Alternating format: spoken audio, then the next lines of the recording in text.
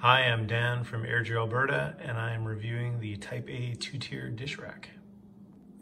So this is how we typically manage our current dish cleaning, dish drying situation. Now at first feel, it feels actually quite sturdy. Excuse my great filming prowess.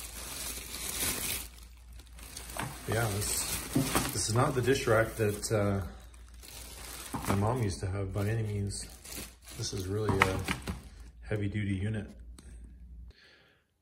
Now when I got this, it said it's rust resistant, but I didn't realize it's actually metal. So it's a pretty nice looking unit.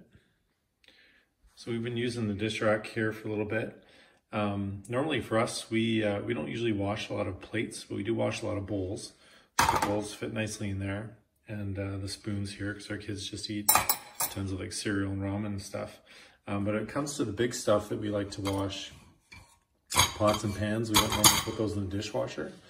It does an okay job holding them, but it does like slide around a little bit. So I probably really recommend this if you are like maybe in a small apartment or maybe an RV or something like that. Dan here from Airdrie, Alberta, and I would recommend the Type A 2-tier dish rack to my family and friends.